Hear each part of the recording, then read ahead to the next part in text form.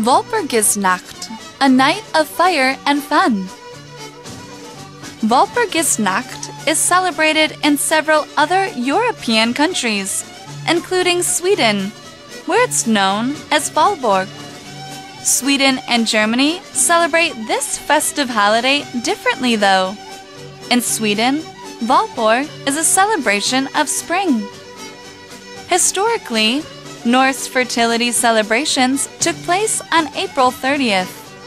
To welcome spring and the fertile soil it brings, the Norse people would light large fires.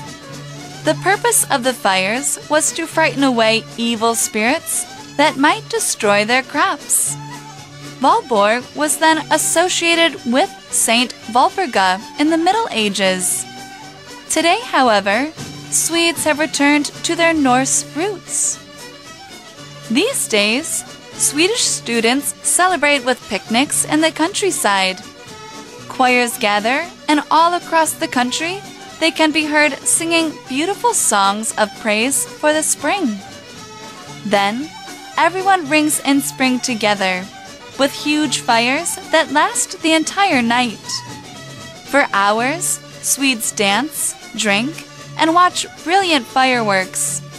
Late-night snacks are easy to find too. People barbecue varmkorv or hot dogs to satisfy their empty stomachs.